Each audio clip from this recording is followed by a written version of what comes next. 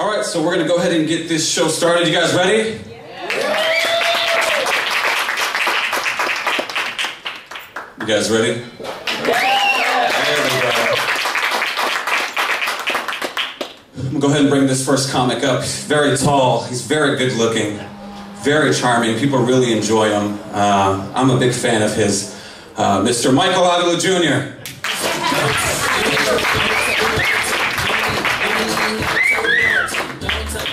Yes. How are you guys doing?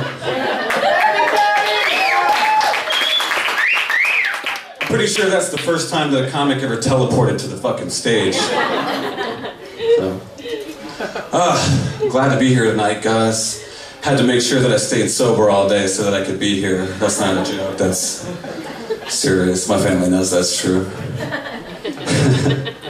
I got offered weed all day long and just had to pass on it. Well, I mean, a couple times I passed on it, a couple of times I smoked it, so. That was earlier though, you know. So I'm from New Mexico. When people ask me what I am now, I generally tell them that I'm half white, half New Mexican. Because I think that it sounds better than Old Mexican. So. New Mexico doesn't have very good weed, guys. The weed is fucking horrible. It doesn't have a name. I got to California, found out weed has names here. You guys smoke weed? There's no cops here, it's okay. It's alright. Some guilty ass faces. I did a couple of times. It made me paranoid. I don't smoke it anymore. So I got to California, man, and I started, I was like, dispensary? What? Weed store? Great. And so the very first one that I ever tried was really, really good, man. It was called George W. Bush Kush. Man, it was good, super high. Made me fucking stupid, though. Started mispronouncing shit. I'm usually very well spoken. I was like choking on my snacks and shit, like I had pretzels and were getting caught in my throat. I stopped smoking that one because of the whole choking hazard thing. And I don't like to be dumb. And so I started smoking some Obama Kush. You guys ever try that, Obama Kush? Obama Kush is great, man. You smoke that, gets you really, really high. The only problem that I find with that is that when I smoke the Obama Kush, everybody blames me for everything. Shit that's not even my fault. But really, though, you gotta pay attention to what you're smoking, man. The names are very important. A couple of weeks ago, I tried this weed called PCP. That shit was bad. Like, I felt all wet. I think it was laced. It might have been laced, guys. But really, like, my friend hit me up the other day. He's like, hey, Mike, I'm on the way to your house right now. I'm smoking a blunt. I'm like, nice. What do you got? And he's like, oh, it's that fucking Amelia Earhart. He just never showed up at my house. He just never showed up anywhere. I don't even think he thought it existed. I don't really know. You really gotta pay attention though, and you gotta be careful because, you know, a lot of people will tell you like, oh, marijuana, weed is a gateway drug, and it can be. Because one time I was smoking this Bobby Brown, and it led me to this Whitney Houston, which ended up just being crack. So I spent some time being addicted to crack. It's not good. It's not a joke. That's life lessons, you know? So, I just recently started dating a girl that has a 3-year-old. That's where we're going to go from marijuana. We're going to talk about children now, because that seems like a good transition. So I just started dating a girl recently, and she has a 3-year-old, and so it's really interesting because I'll be talking to her on the phone, and I don't know when she's talking to her son or when she's talking to me. It makes for some very awkward moments. I'll be talking to her on the phone, and she'll be like, oh, you're a bad boy. I'm like, yeah, that's true. No, not you, Mike. Oh, okay. She'd be like, oh, take your pants off. I'll be like, all right, it's kinky, all right. Not you. It's like, I don't think we should be together anymore. I'm like, fuck, I hope she's talking to him. I hope she's talking to him. No, she's talking to me. She's talking to me.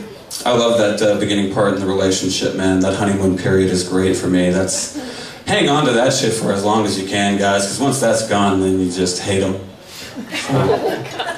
But the honeymoon period is great, man. That's like in the very beginning when you get like a blowjob and a sandwich for no reason. You know? Or like maybe it's like a cultural thing, like maybe you get like a burrito and a hand job.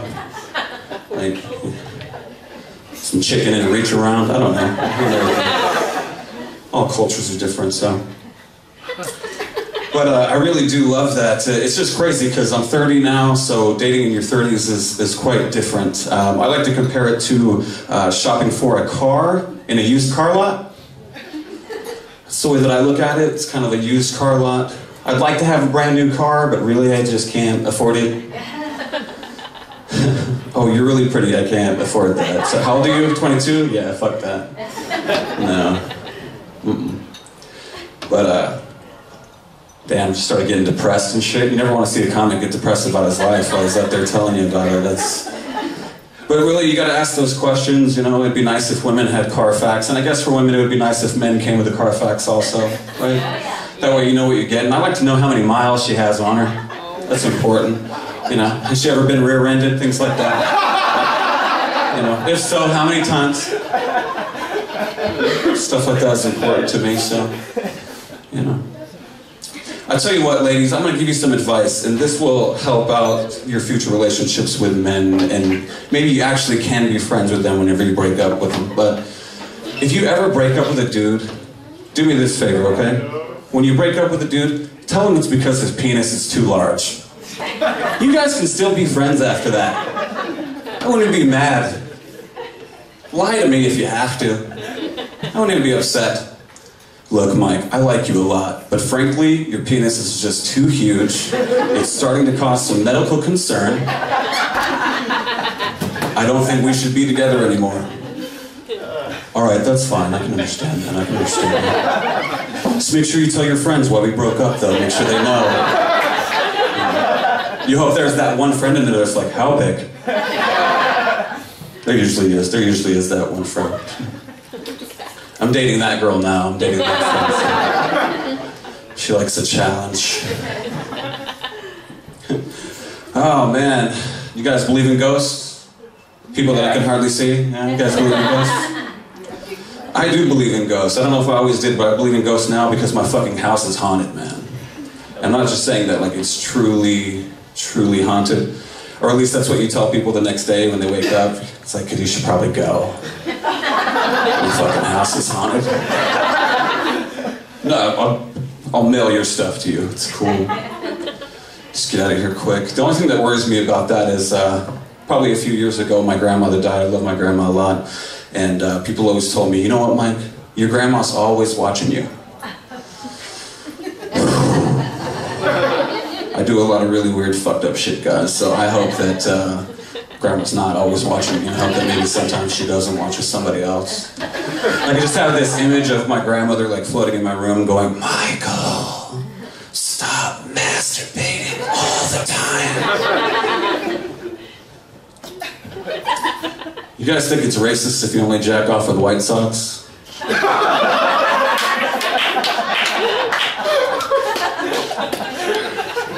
I'm just afraid, like, once I go Black Sox, I won't go back. And I have a lot more White Sox than I do of any other color, so, you know. Oh, good times. Seriously, though, about the penis thing, ladies, make sure that you do that, okay? If you learned anything from me here today, it's just break up with somebody that way. They'll respect you for it. Oh. I talk to myself. You guys talk to yourselves? Yep. Yeah. Some of you guys just said that shit to yourself. Shit, he's on to me. The fucked up part is I talk to myself so often now that to not seem like a weirdo, I have to pretend that I'm not talking to myself. Like I have headphones in, but I'm not actually listening to shit. Same thing when I'm in my car, I'm talking to myself. I try to pretend there's like a kid in the back seat and shit. Damn it, I'm gonna be late. I got 15 minutes. Shit, I gotta get to work. You want a Happy Meal? Is that, yeah? What the fuck are you looking at? I got people in here, okay?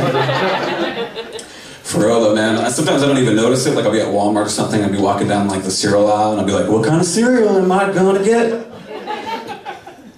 Fuck yeah, Apple Jacks are on sale. Start talking to people that are walking by and shit. Hey buddy, see that shit? Apple Jacks? It's good, right? I'm that guy. The guy that you go, why the fuck is this guy talking to me? I don't know what this guy is. The line is long, he's making it a little more uncomfortable. I wish that I could just fucking stand here quietly. I'm that guy. I'm that guy that's like, oh, what do you got? Potato bread? Oh, potato bread's good. It's delicious. I'm a weirdo, I guess that's what let's say it for you. You ever think back to when you were a kid and then you remember how much, even like a bigger weirdo you were when you were a kid? No. See, when people don't laugh, I just assume that you're still a fucking weirdo. To be honest with you, when I was a kid, I was actually quite normal. I got older, started drinking, started doing drugs, became a weirdo.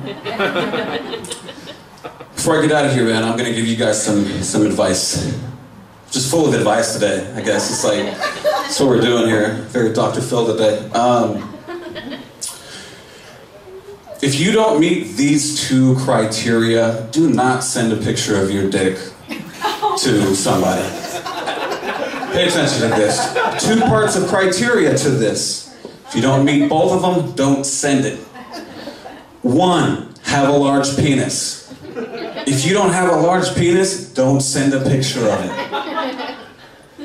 Second part of that, do they actually want to see your penis? See, that's the problem, because now it's gotten a bad rap these days. Women get sent pics apparently all the time. They're very unwarranted. And as guys, we don't understand that, because we would never be like that. We'd be like, what?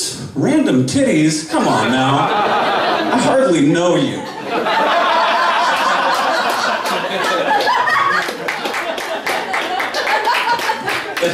That would just make us like you more. Hey, I just got the picture of your ass that you sent me.